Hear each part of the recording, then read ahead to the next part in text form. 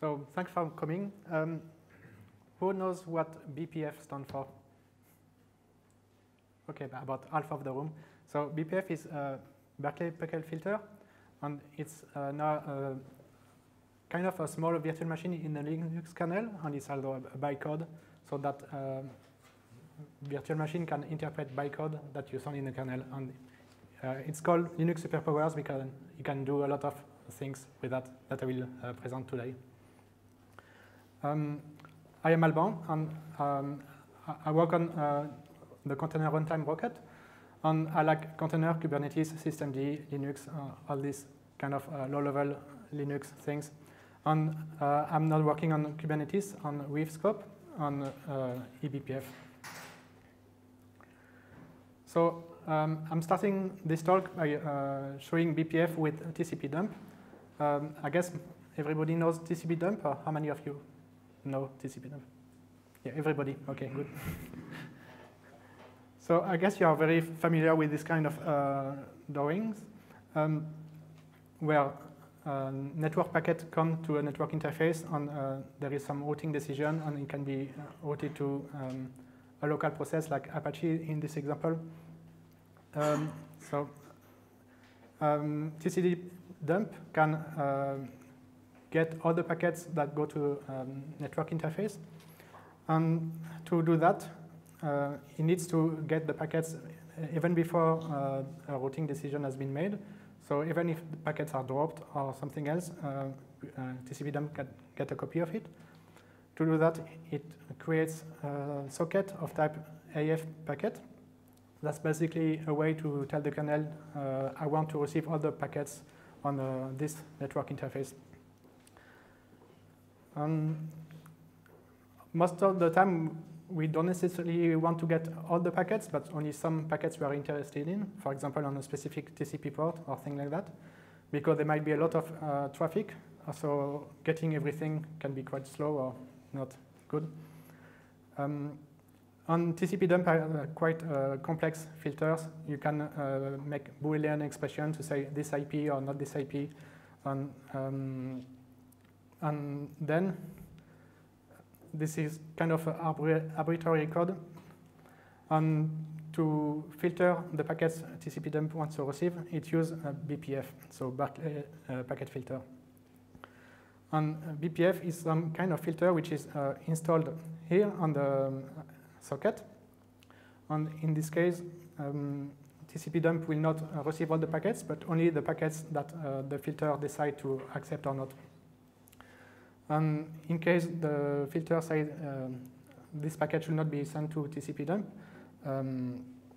TCP dump is not even woken up. It doesn't take CPU cycles because it's done in the kernel here before the packets go to user space.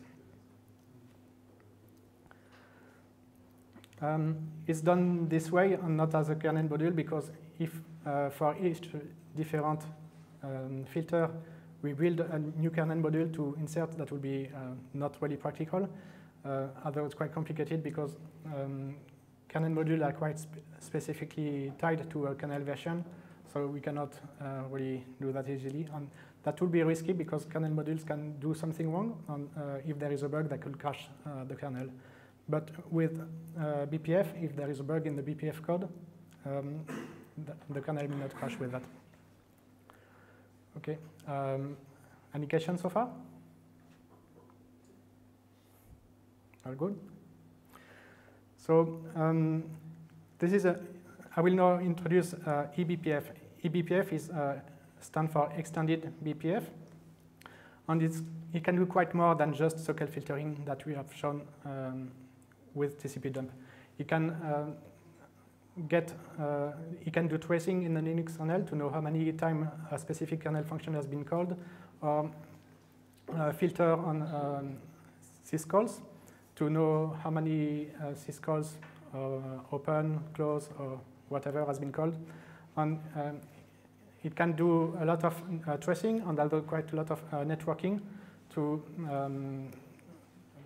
for example, we can do things as complex as NAT just with BPF.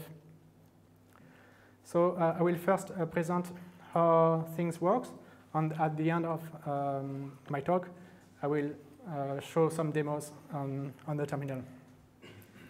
So first, how it works.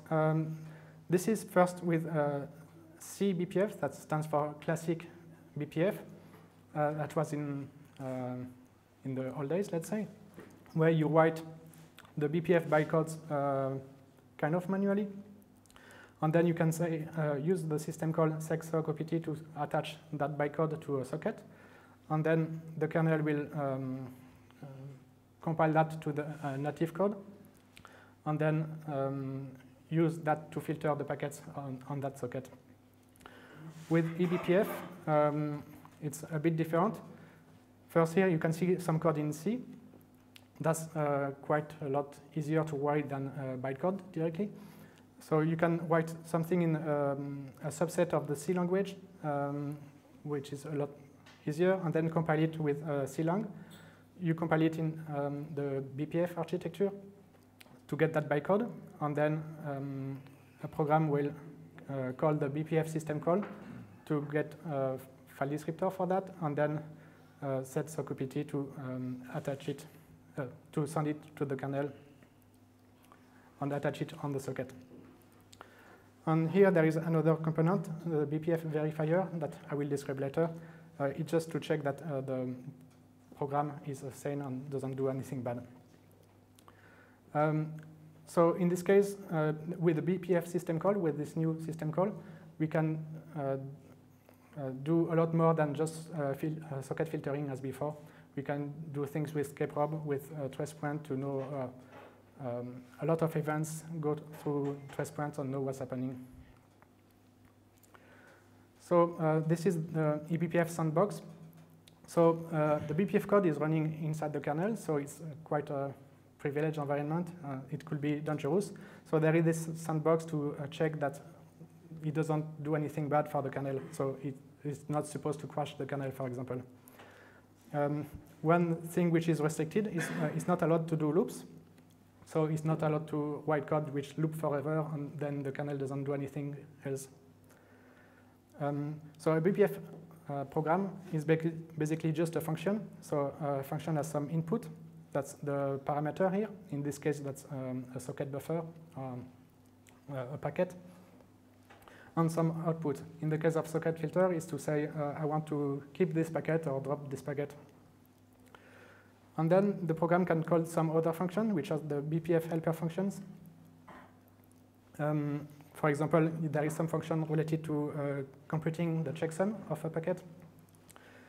And there are some restrictions. It's not allowed to access any kind of kernel memory. So we cannot write on a kernel memory somewhere which for the protection of the kernel. There is different kind of eBPF programs. The first that I've talked about with TCP dump is on sockets for socket filtering. And this is not a privileged operation, so any program can do that without being root. And then there is other kind of BPF programs on trace points. So there are a lot of different trace points which are declared in the kernel, in the Linux kernel. For example, every time a process moves from one C group to another, there is a trace point there, so we can attach a BPF program to execute some code there. When something happens on the file system with a trace point on the VFS, some on networks, but not that many, and a lot of things like that. There are other kind of BPF programs on kprobs. So on kprobs, you can attach a BPF program every time a kernel function is executed, even if the author of that kernel function didn't plan for that. So it's like a breakpoint in GDB, if you like. That every time we hit that function, it will execute the BPF program and then continue. And then uprob, that's a bit the same thing, but for user-learned programs.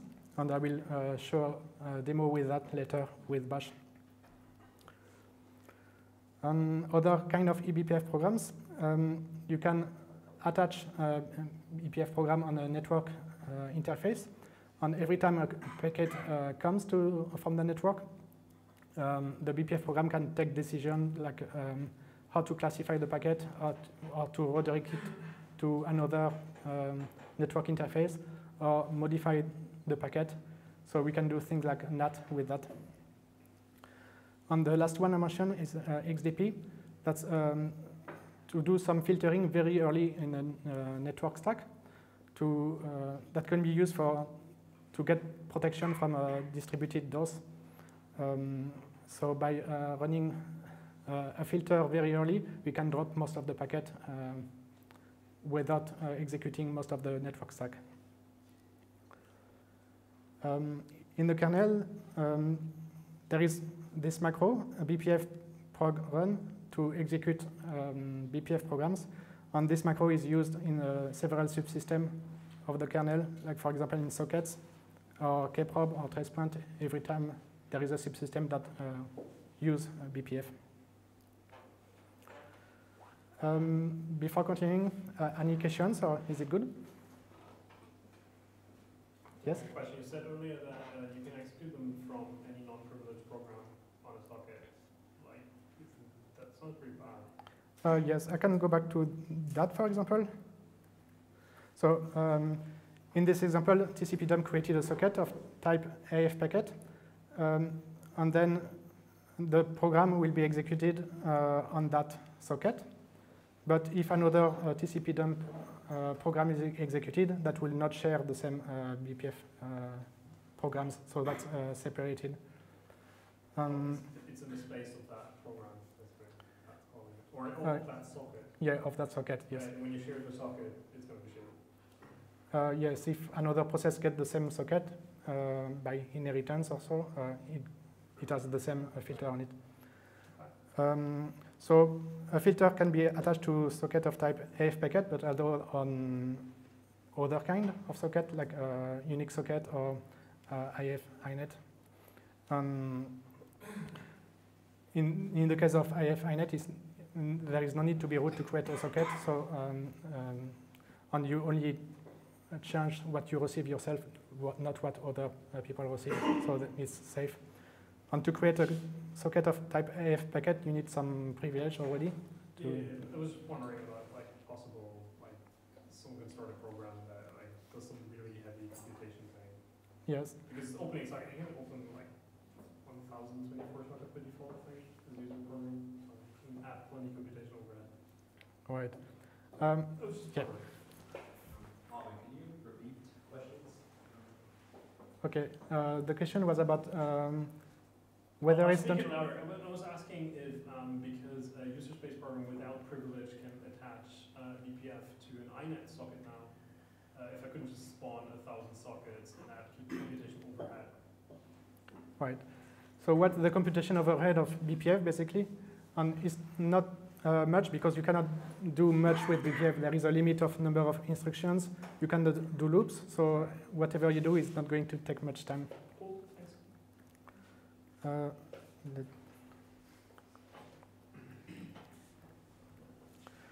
So eBPF maps. So maps is a new feature of extended BPF, which was not in classic BPF before. And that's a nice feature. Basically, a map is like a hash table or array of some kind of variable, which can be shared between the eBPF program in the kernel and the user space program.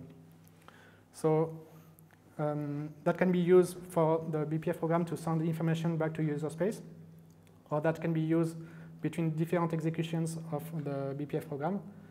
Like, for example, if a BPF program is executed for every packet between different instances of the execution, we could get some context with that, some variable. And that could be used for basically anything. And this variable can be modified both from user space or from the kernel with a different API. From user space, the API is always through the BPF system call, and that's a kind of a multiplexing system call, and there is some command to create a new map to look up look up an element in the map or delete an element in the map.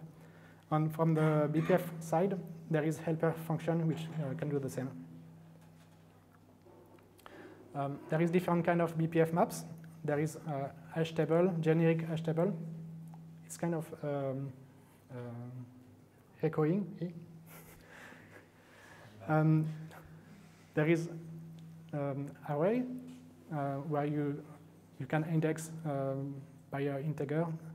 There is other kind of specific maps, for example, to get the stacks of the program, or other that I will not go today.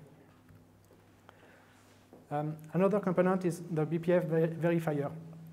So the goal of that is to make sure that the program doesn't do anything bad or dangerous. So what it verifies is first that you don't do any loops or go to backward. You can do go to forward or have a jump instruction forward, but not backward. And it ensures that the program terminates and doesn't loop forever. So that makes things more complicated to write, because when you write code in C, if you cannot do loop, that's not so convenient. It might still be possible to do some small loops if the compiler unrolls the loops, but yeah, that's still not so practical. The verifier will check that you don't access any memory that you're not supposed to access. Like when you dereference a pointer, it will check that it's not any kernel memory that you're not supposed to access.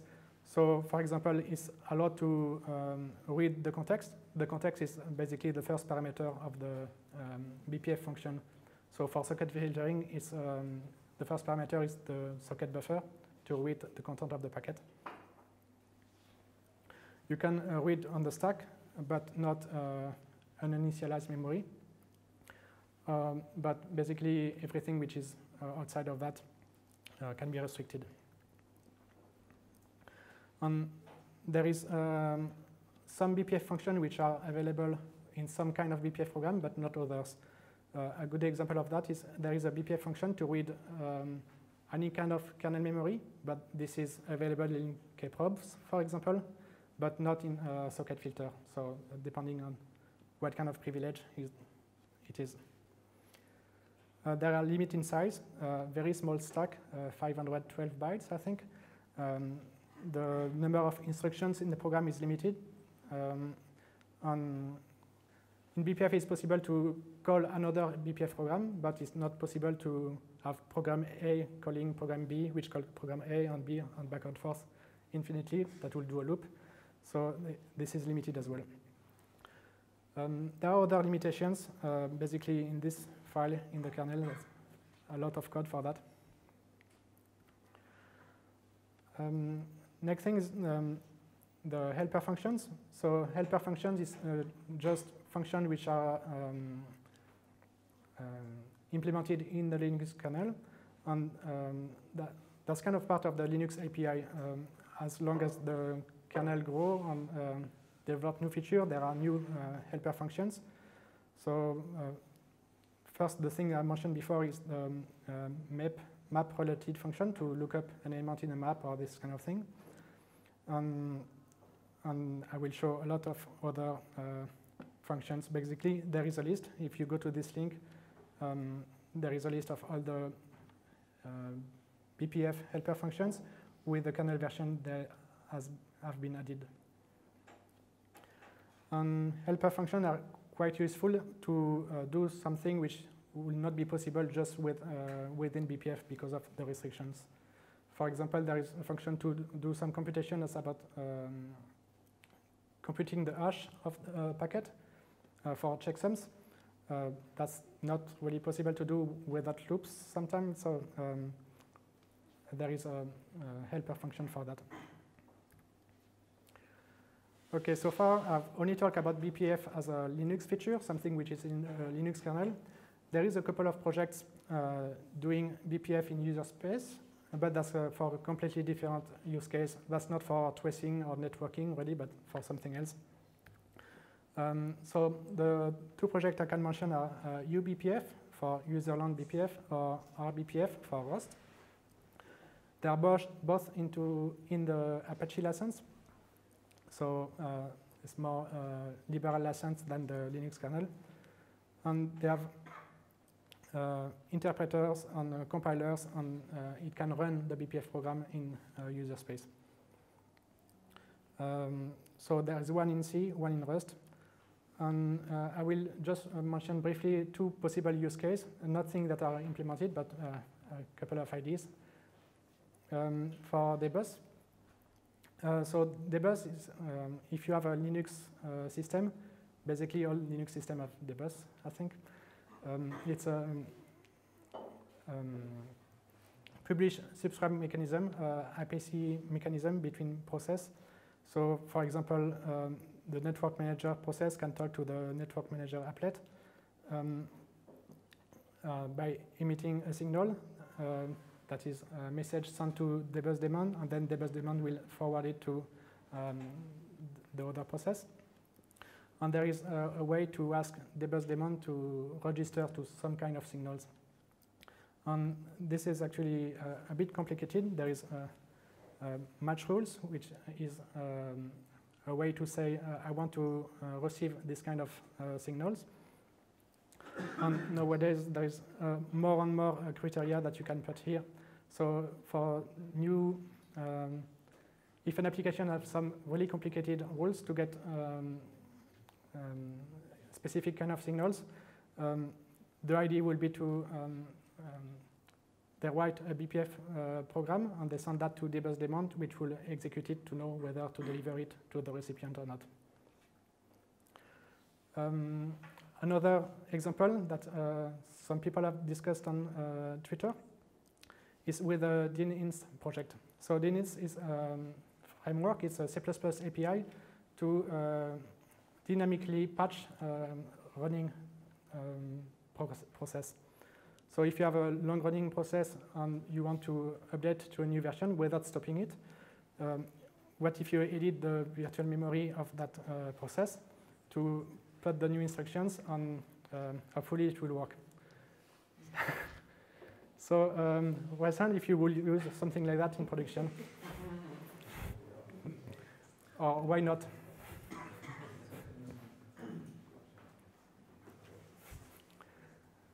So yeah, that's quite difficult to do safely. That's quite easy to make the program crash by patching the memory like that. So some people have discussed using the BPF sandbox to add code, but which will run in a safer way, maybe. So that's it for BPF in user space. I will go back to the more normal use case with the Linux kernel and talk about tooling. So there is this IO Visor project. The goal is to gather everybody using BPF or develop BPF for networking or for tracing. And they have this project called BCC for BPF compiler collection.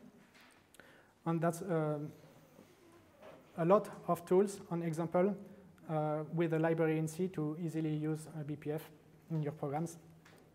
And there is, it includes the compiler LLVM, and it has binding in Python or Lua. So this is not a one-liner, but a 11-liner program. But basically, that's a Python program. It uses eBPF. And the eBPF program is basically just one string, which installs a kprobe on the system called clone. So every time the clone system call will be called, it will do print k to a buffer that will be printed here in Python. So that looks not too difficult, but of course there are a lot more complex things you can do with eBPF. So this is in Python, and it will compile the C code just in time and into the BPF bytecode, and then send that to the kernel. So that's helpful. So with BCC, there are a lot of tools which has been developed to inspect what's happening, to see what happened in the kernel on different subsystems, on the virtual file system, networks, etc. Here is one of them.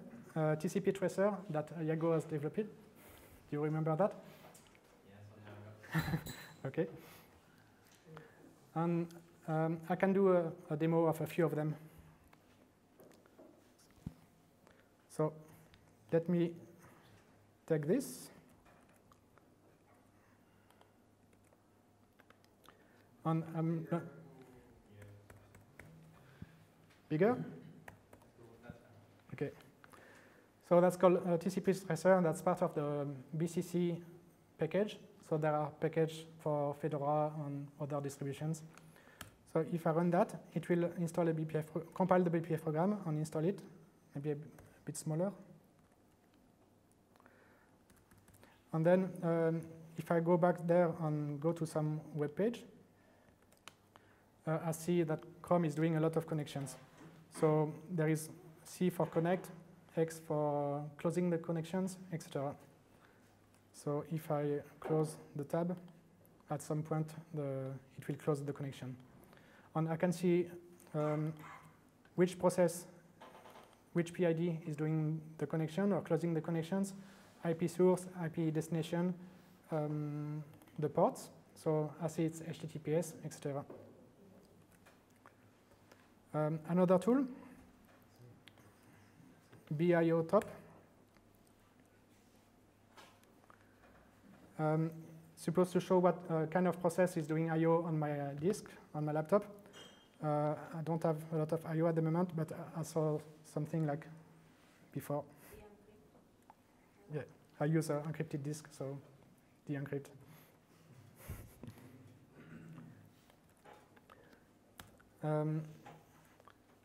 This tool will attach to a lot of X4 kernel function. And when I press Ctrl-C, I will stop it, and it will show some statistics.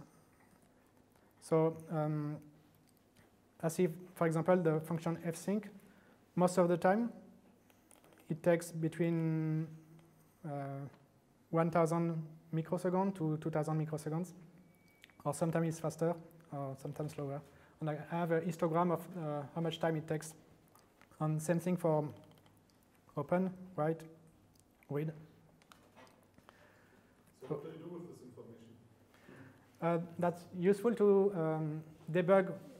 When something is slow on the system, there is some latency to try to understand what's wrong. Maybe that's some process, maybe that's some subsystem in the kernel, to be able to debug and see what's happening. I'm not an expert in using the tool to debug things. But another example, it's called mount snoop. And basically, it attached to the mount and unmount system calls, and it will receive a notification whenever I do a mount or unmount. So I will do a new mount. Can you see? Yeah. So here, notice, oh, there is a new mount with this parameter. And if I do unmount, it will catch the event as well.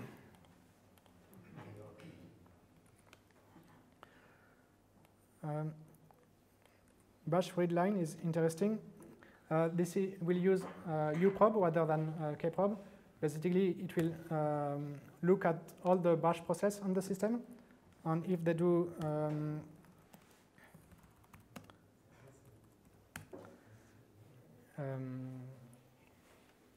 it will attach to the a function in the readline library, and every time I press a command here, it will receive the command here.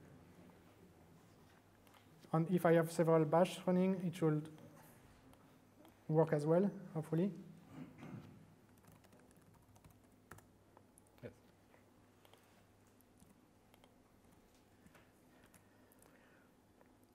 And the last one, function count.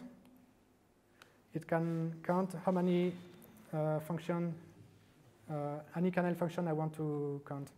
So I can put a regular expression like a TCP star. It will look at all the kernel functions called TCP something. There are 330 of them. And then let's do some network traffic. I open some website. and then Control C, and I see that all the functions that have been called and how many times they have been called. So yeah, TCP release callback has been called 900 times. And I can do that on any kernel function. It's not only networking, but virtual file system as well. And then I see in about 1 second there was 60 different open calls. Any questions so far? Yes? So how does it communicate with user space? You print something in the tool, you start from user space. How does kernel talk to it? Yes. So the question is how the BPF program communicates with the user space. So the BPF program, in this case, it uses a special kind of map, which is perf ring buffer. So there is a ring buffer between, which is the kernel can write into, and the user space can read from that. So every time the BPF function, the eBPF program is called, it will look what are the parameters and then dump that into the ring buffer. And then user space will be notified when there is something new to read in the ring buffer and read that. Yes? BPF is only for network connections, or it also like monitors file creations? There are different, so the question is eBPF only for network connections or also for files or other things? So there are different kind of eBPF programs. There is at the moment maybe 6 or 7 different kinds. And one kind is for network, for socket filtering, some other kind for network, but there are also kprob, which has nothing to do with networking, but it's about being called every time a kernel function is called. So that's basically like putting a breakpoint at some instruction in a kernel. So here, I think most of the demo here it's about using kprob or uprob. So like bash readline was about uprob. Can you show some of the demo code? Yes. So I'm going to the BCC website. That's github.com/iovisor/BCC. Can you increase the size? Is it good enough? Yes. So in the README, there are a list of examples on this and a list of tools. So in the example, the hello world one-liner or 11-liner code, I took it from there. Some are about tracing, some about networking. Most of them are tracing, I think. So let's see a random one. I don't know what it does. So that's in Python. I think all of them are in Python or Lua. But it uses BCC, the BCC library, which has written in C. And then some Python thing. And here, that's a big string, which contains C code. So this C code is actually the BPF program. And then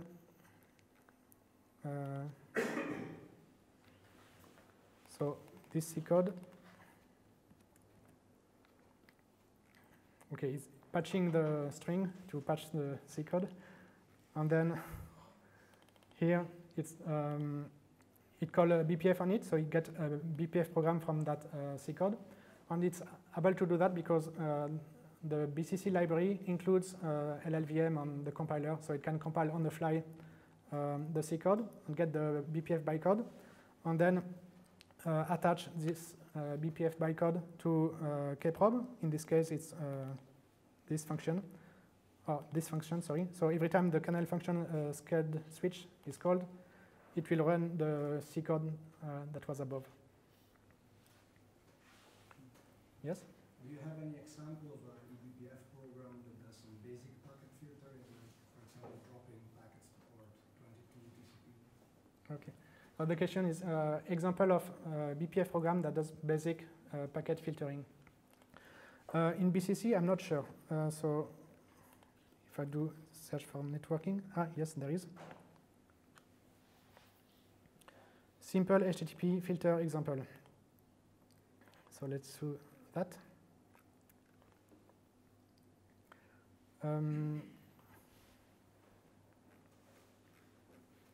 So if I want to look at the code, I guess I look at the C file. This time it's not in a big Python string, but it's a separate file.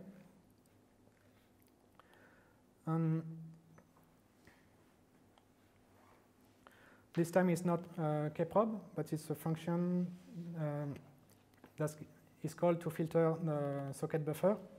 And then it will look, parse that packet and see if Ethernet type is this, or if it is a TCP packet, or what else does it do? It looks if there is a HTTP, so if it looks like HTTP packet, on get or put or any HTTP command. So in BPF, we don't have string compare or mem copy or any kind of thing which does loop. So that's a bit annoying, but here they found some workaround to do string comparison manually.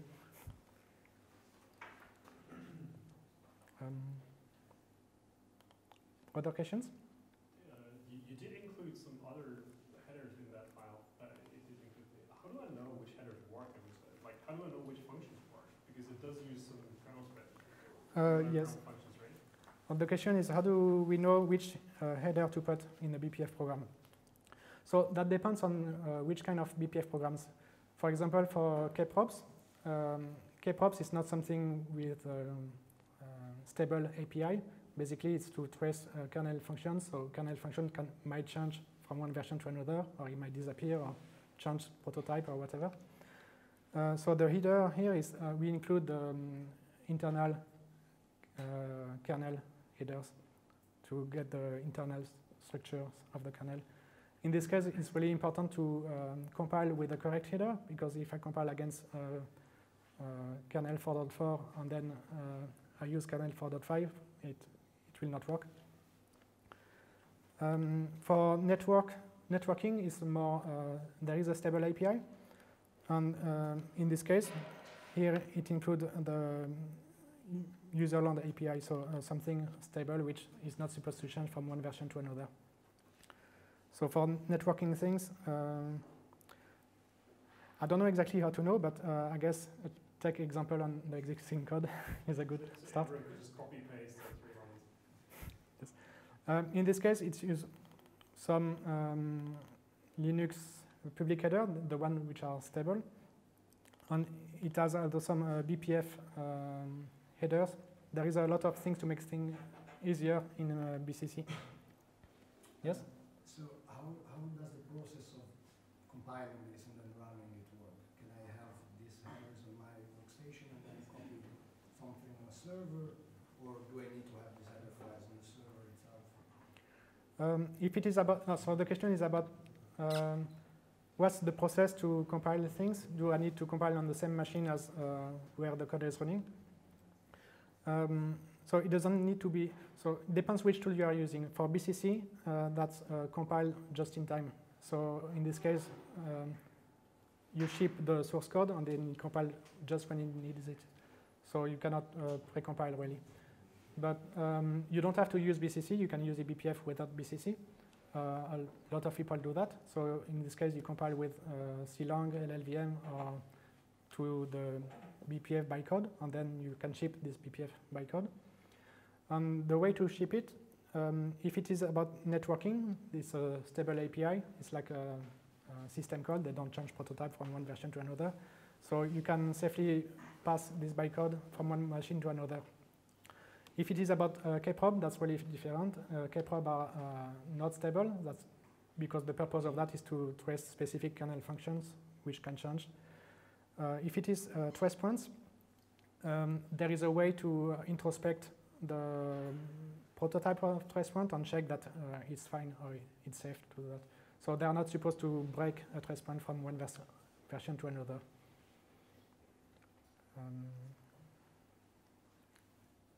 Okay, I can continue. Another question here. Ah, sorry.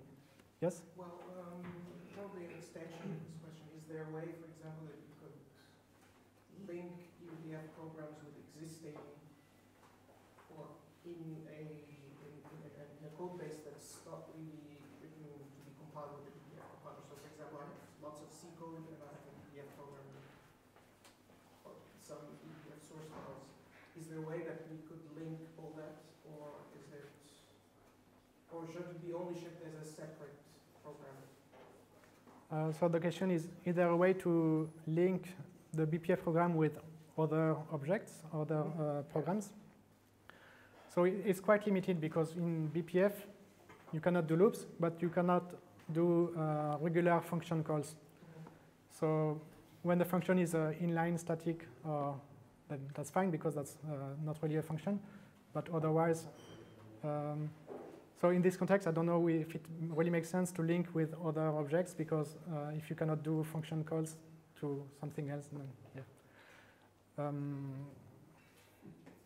So there is not much point to link with things. On BCC or other tools that I will mention after, usually parse the elf object to read the sections and then take the relevant part and send it to the kernel. That's how they work.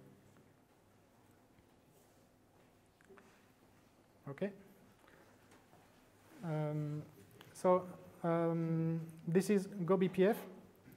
That's a library to use BPF or to load and create BPF code in Go, in Golang. It has two ways of working, two ways. One way is to link with a BCC library, which is written in C, and use the function from that, and offer a Go idiomatic way of using that. And the other way is to re-implement a thing itself, that is loading elf files, object files, and parsing it and sending that to the kernel. The second one has the advantage that you can compile things in advance. You don't have to compile just in time. So it's on the GitHub on IOVisor. We started GoBPF at Kinvolk because there was no really libraries for doing that in Go before. And we were starting to work on with scope, which is written in Go, and we needed to add BPF there. So it was not so convenient to, from the Go code, call an external Python code to do the eBPF part. So we started the GoBPF library based on existing code from IO modules. And what we did at first with that was to trace the TCP connections whenever there is a TCP connect, accept, or close. And then this gave birth to this project, which is TCP tracer BPF, which is similar to the TCP tracer that I've shown before, but more complex.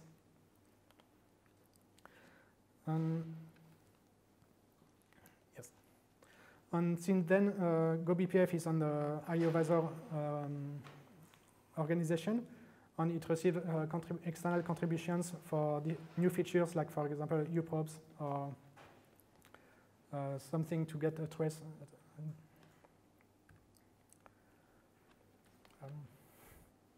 Thanks. Do you have any other questions? Yes? So does GoBPF also go through CLang, or you compile directly? Yeah, there are still, so GoBPF has two ways of working. Either is, it doesn't use BCC. In this case, it doesn't compile anything. It just load elf file, either from disk or from a file. Or it uses BCC.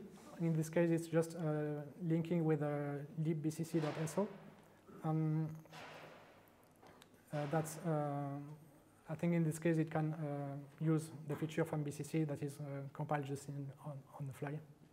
So for ELF, you basically have to have an ELF file with the code already. So you can do that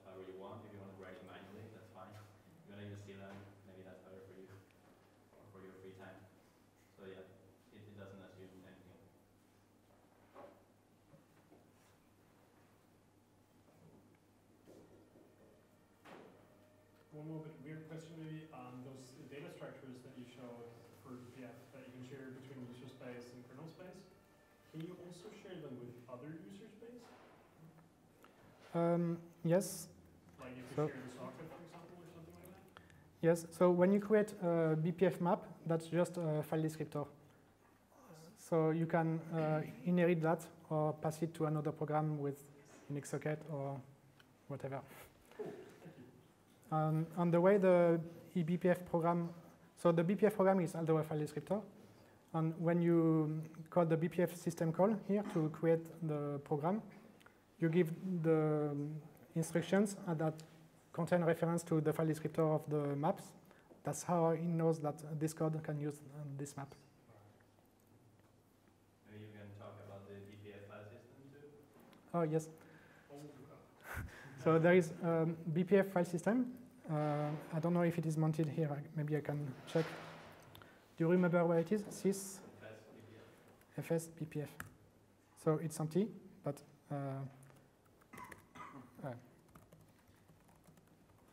and it's not mounted, but